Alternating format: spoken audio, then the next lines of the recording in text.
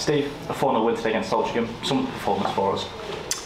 A lot of patience showed, I think. We got the message across to the lads over the last couple of days of playing against a team that got quality attacking players. I think that if you come off your shape and close too early against them, they can pop the ball through you and be very capable. So we worked hard on that yesterday, talked about shape of the team and making sure that we were resilient in our defence first and foremost, and we just felt that we'd be able to break on them quickly and get chances, and it proved the case really. I think we maybe struggled a wee bit at times at home, but I thought today the lads were right on it for most of the game. You mentioned that we get chances, took all 4 goals really well, with some real quality.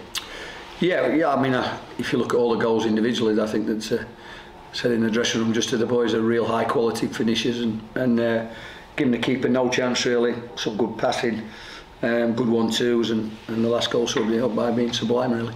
It was that real quick one-touch finish, wasn't it, for that 4th goal that leads all of them from the defence right through to the midfield, and then James Jones finishing at the end. Yeah, pleased for him really, because he works hard in training, he works hard on the pitch, and he's kind of an unsung hero in terms of his work rate that he puts in and the shift that he puts in most games. And he's been anchoring after a goal for a while, and he's been getting to him a little bit, and it's just hope it's a monkey off his back now, and he can go on and get a few more, because he's a good finisher and he's a smashing lad.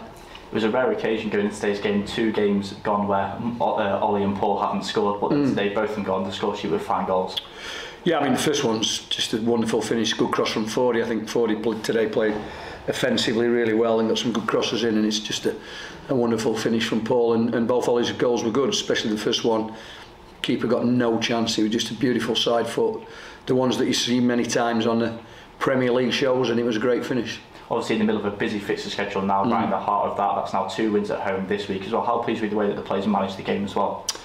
Yeah, I mean, we were just a wee bit disappointed just at the end that they got that shot in at the end, but because we are been anchoring as a defensive group to get clean sheets, and I think that we found them hard to come by this season a little bit, so to get one today is really satisfying, because we've been good attacking at one end of the pitch and good defensively at the other.